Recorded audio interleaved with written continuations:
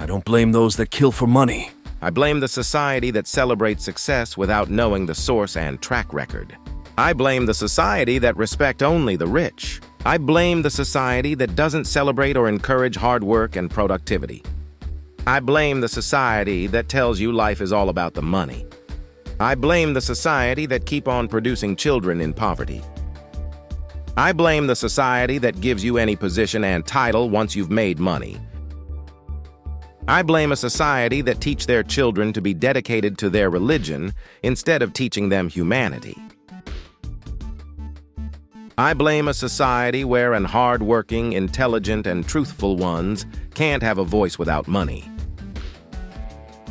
I blame a society that pray for miracle money every day, even in working hours, instead of being diligent in their duty. I blame the society where mother is dancing that she is eating the fruit of her labor because her 20-year-old child just bought a vehicle for her.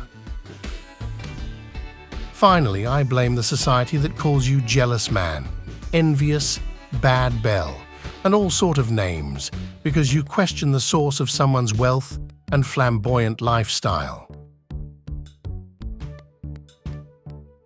My dear people, stop wasting your time to pray about all these menace. Prayer won't solve anything. Change your attitude and let's drop the too much value we've placed on money.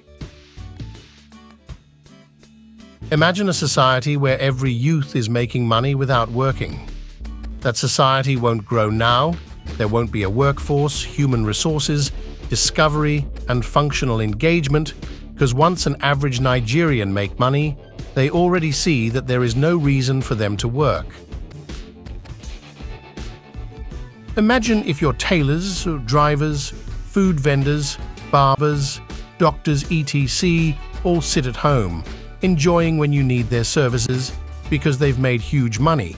How would you feel?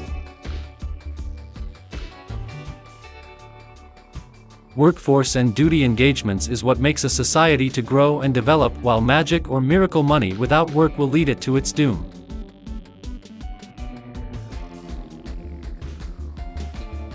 Life is not all about money. Don't be deceived by any motivational speakers.